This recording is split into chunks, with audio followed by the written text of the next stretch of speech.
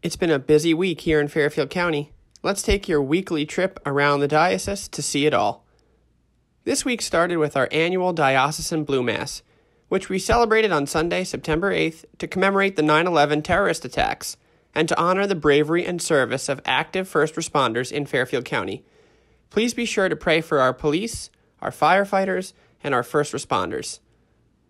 Also last weekend, Bishop Frank celebrated a Mass of dedication at St. Margaret Mary Church in Shelton.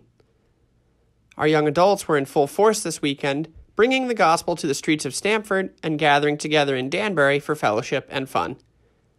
Lastly, Judge Robert Holzberg spoke to the presbyterate of the diocese at their annual fall meeting on Thursday afternoon, and then met with victims and survivors of sexual abuse Thursday evening.